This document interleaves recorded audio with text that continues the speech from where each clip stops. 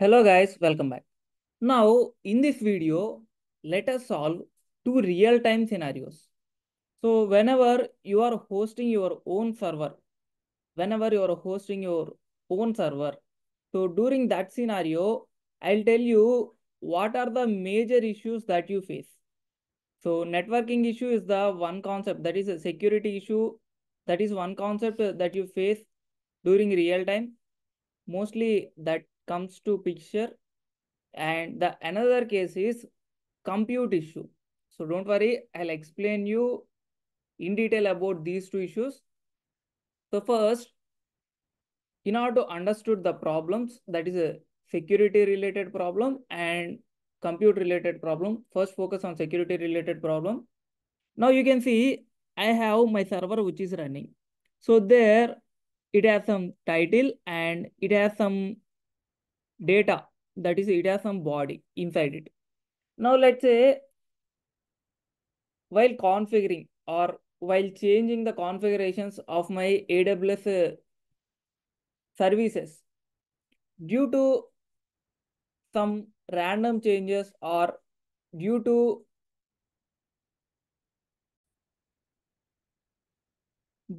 any other mismanipulation. Let's say my configurations has been changed in my AWS account. Then do the server available? First thing, no, right? Yes. So if your security was changed, then obviously your server won't be available to the clients. So clients cannot able to access your website, right? Yeah. Now you can see same, you can see the IP address is same. Now I'm just reloading it. I'm just reloading it. Let's say due to some mismanipulation or some mistake, there will be any issue happened at my server and my server is not working. So in that case, in that scenario, what we need to do in order to rectify that mistake, you can see now our server is, now this site can't be reached. That means due to some mismanipulations, my server is not providing the website that I have configured. So we need to troubleshoot this issue and we need to provide the exact server to our clients, right? Yes. So in order to provide my website to the client, I need to overcome the issue which I was facing. Now, in order to do that, so first, where you need to check, first, let us start from our web server. So, do my server, that is, do my instance or do my instance contains that web server or not? So, where actually I host that web server, there you can go and check inside your instance whether that server is or web server is hosted or not. So now in order to check, so first I want to check, since it's a HTTP type, that is a, since it's a HTML page type website, I want to check the status of this HTTPD. So for that, write the command systemctl. I'm just reloading it.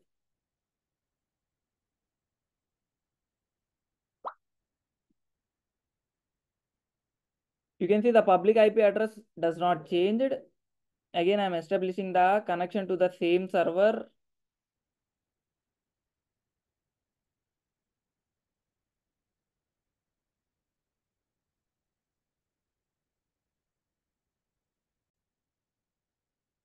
Now, in order to show you, I'm just moving back to my AWS management console. You can see this is the S1 is the server that I have created. Actually, currently it is running. Now, what I'm expecting to connect to it. So in order to verify my website is present in it or not, I want to connect to it. So I'm using the first option, that is EC2 direct connect option, EC2 instance connect option. I'm just clicking on connect. Now let us see whether it connects or not at first. So it's a reloading, that is a establishing connection. Now you can see we got an error message. Failed to connect to your instance. So failed to connect to your instance. What's the reason? EC2 instance connect is unable to connect to your instance Ensure your instance network setting are configured correctly for your EC2 instance connect. So what's the reason? Network setting for your EC2 is not correctly configured. That's the reason. So currently. Now how to rectify that? So in order to rectify that, the reason is we are even unable to connect to this server due to some mismanipulations or due to some learning misconfigurations. This might happen during your running time. So how to overcome this? How to troubleshoot this issue? To troubleshoot this issue and connect it to your EC2 instance or whatever the instance that you created, first you need to check with so where this EC2 instance actually present. So in order to know that, you need to see, first you need to select that particular instance. Then you can see networking. Under this networking, you have the details regarding where actually your instance is present. You can see under which VPC it is present. That was visible here. And so under which subnet ID actually this instance is present, that is also there. Actually, you can protect any servers by using this security group.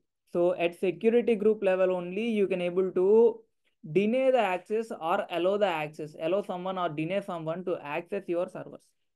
So I hope there may be some misconfiguration happens at subnet level. So that's why my request is not going to connect to this instance. So first I want to check that subnet level security groups, and there I want to allow the traffic at first. So I'm just opening this subnet. And now let us see whether that subnet is a public subnet or private subnet. So when do we say a subnet is a public and when do we say a subnet is a private subnet? You can say subnet is public whenever it allowing the traffic from internet. When do we say a subnet is private? If the subnet is not allowing the traffic from internet, then you can able to say that subnet is a private. Now I selected that particular subnet. Now I want to see, you can see route table. I want to first see network ACLs, whether this network ACL will stop my incoming traffic. You can see inbound traffic, all traffics are allowed. All traffics are, you can see at last allowed. So there will be no issue with NACL, network ACLs, access control list. Now I want to check with the route table, whether it was allowing me the internet traffic. Since if it allows the internet traffic, then only I can able to connect to my instance, right, via internet. Yes. So let's first check that.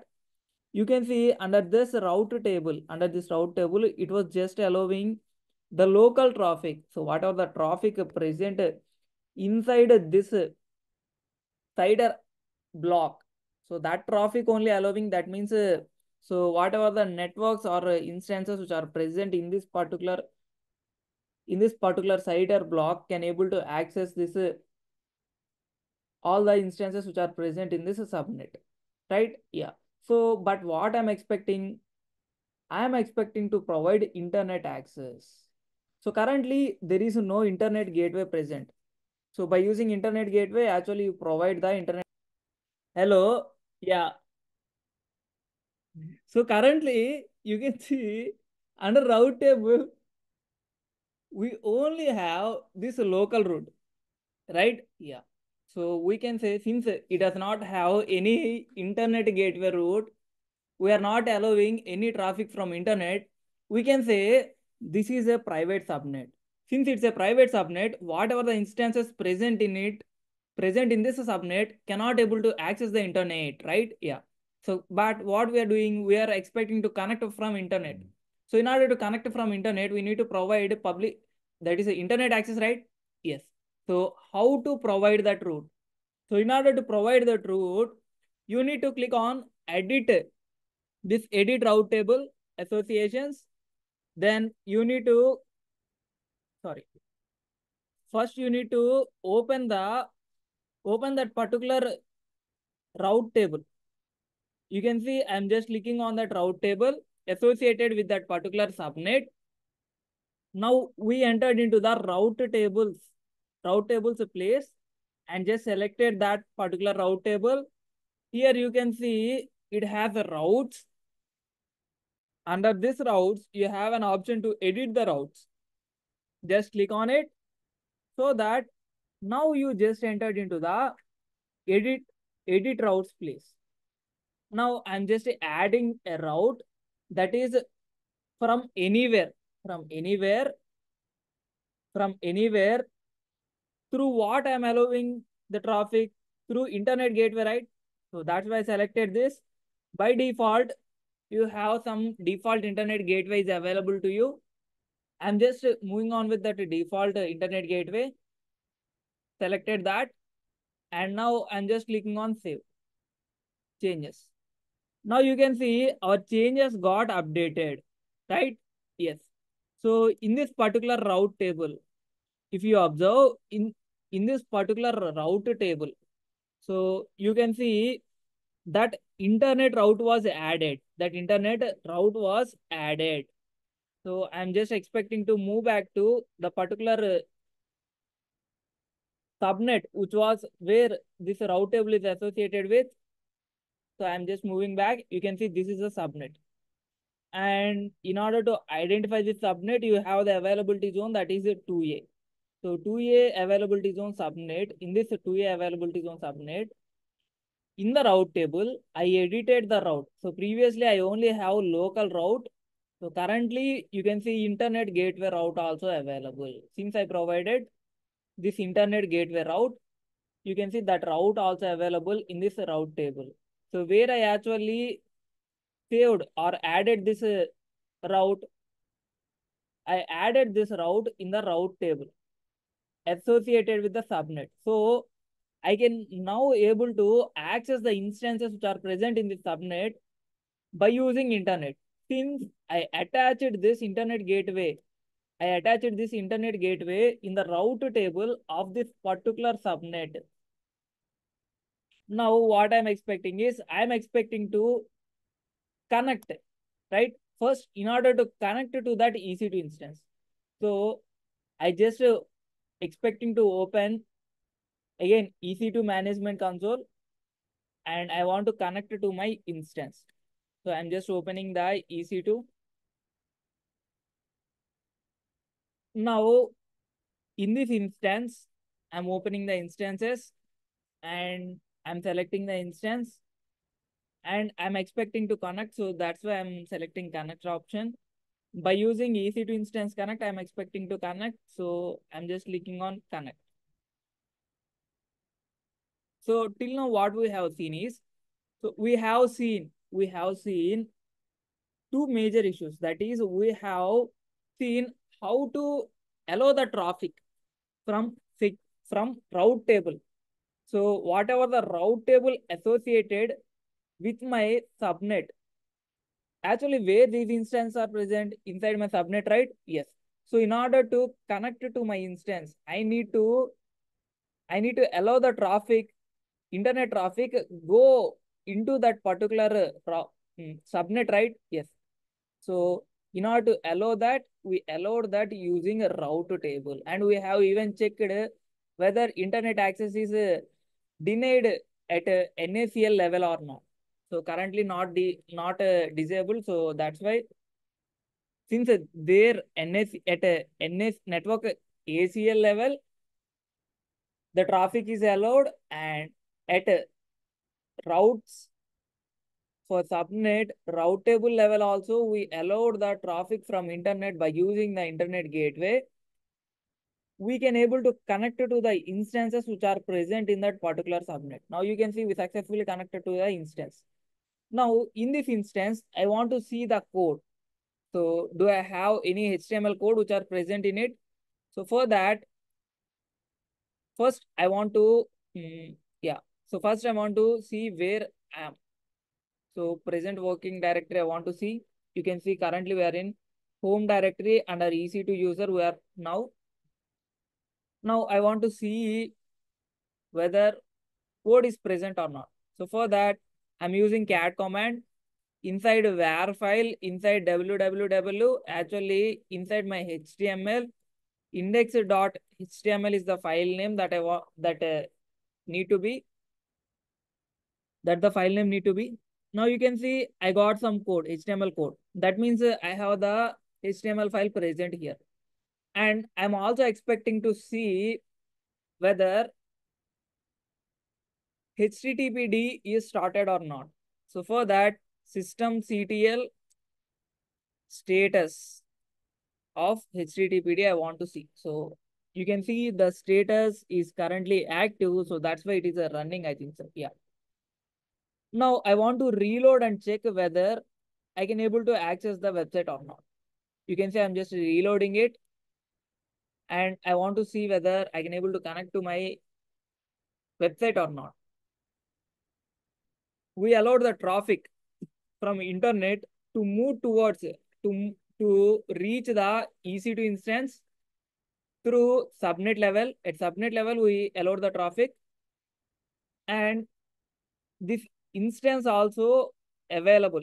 This instance also available with the application, web server application. But then why do we unable to connect? This site can't be reached. At instance level also, we need to allow the traffic. At instance level also, we need to allow the traffic. So how to allow the traffic at instance level, sir? So at instance level, you have security group. I'm moving back to my AWS management console. You can see this is my instance, right? Yeah. So for this instance, you can see an option that is a security. So if you see this security option, you have a security group that is attached to this instance.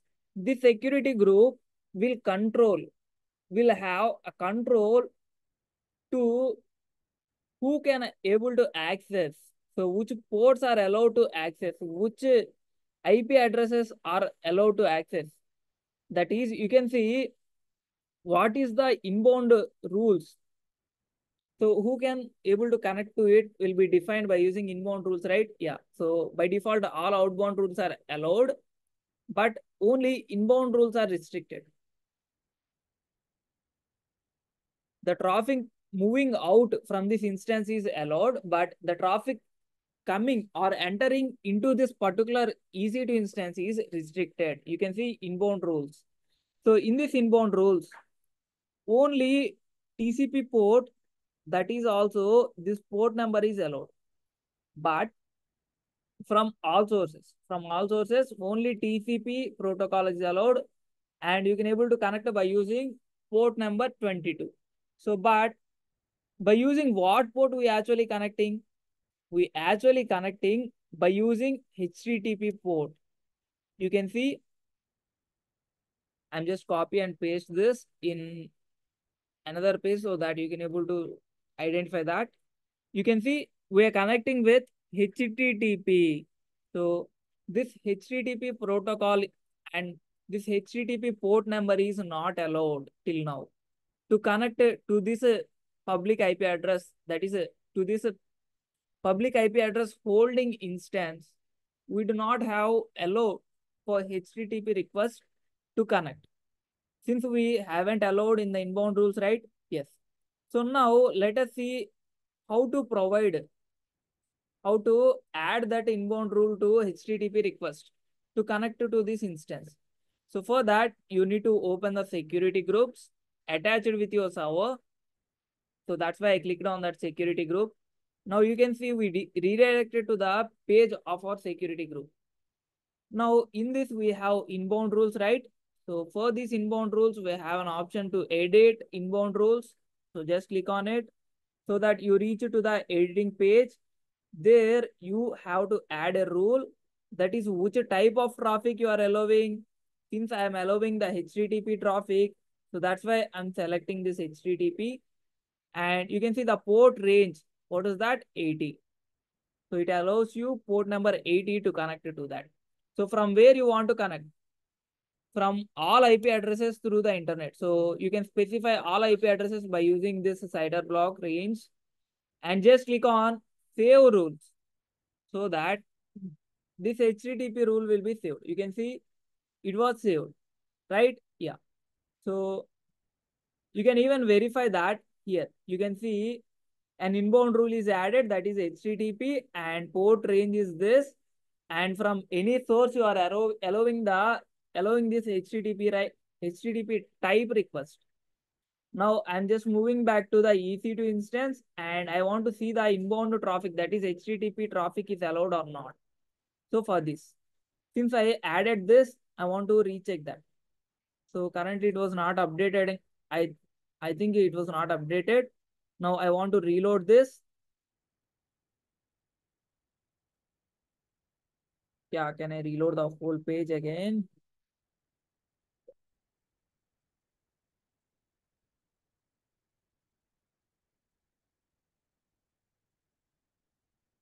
Now I'm opening the security.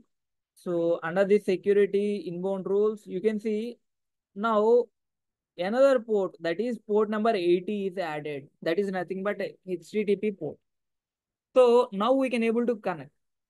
You can even verify by reloading the page. You can see we connected successfully.